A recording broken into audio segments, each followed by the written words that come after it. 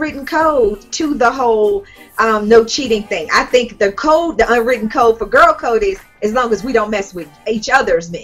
Meaning like, I don't screw with your dudes, you don't screw it. That's the code I think that. But as far as across the board, any man, I don't think that code exists. It's like, if he not one of our people, all bets are off. So you saying that if they had a relationship prior to what's going on, then I just need to understand. You say that exactly. What are you saying when you say that? You say, okay, you did whatever. Sorry. Okay. Let me make it plain for you. Let's say this, Andreas. Let's say you and me are going out. We're awesome. We happy, and we break up.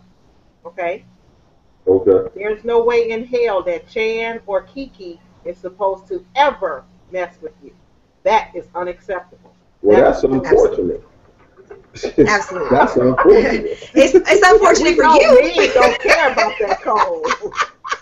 It's unfortunate for you, Andreas, because you don't get to double dip in the crew, but but you know, as far as we're concerned, it's not, you know, it's not unfortunate at all. It's just like, yo, look at Leroy all up in your video. I saw that.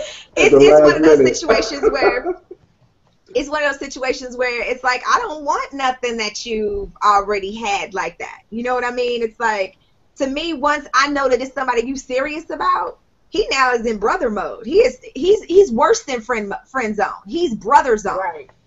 Right.